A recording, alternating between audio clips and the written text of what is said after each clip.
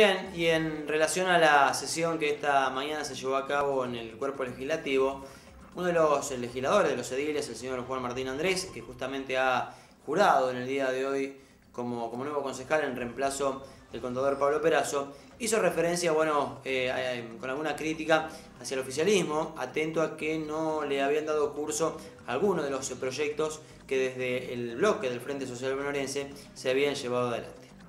El concejal Juan Pablo López manifestaba que ve cierta animosidad hacia los proyectos que ustedes presentan por parte del oficialismo. Bueno, sí, en el día de hoy estuve por primera vez integrando una sesión del Consejo Deliberante. La sensación, la verdad, que no es muy linda, porque de los proyectos que nosotros presentamos ninguno nos fue aprobado y, digamos,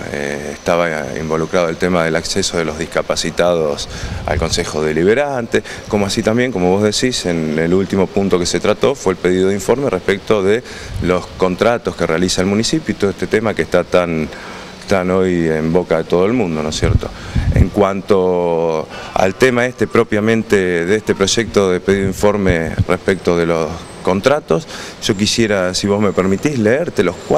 3 puntos que nosotros hemos puesto para ver que no hay una direccionalidad, ni hay una intencionalidad, ni hay un señalamiento hacia nadie. Nosotros estamos pidiendo que se nos informe justamente, queremos echar luz sobre este tema, queremos saber qué es lo que realmente está pasando, y con esta negativa del selvismo a mí me entran muchas más dudas que antes. Esto es evidente, ¿no es cierto? Entonces vos fijate que si nosotros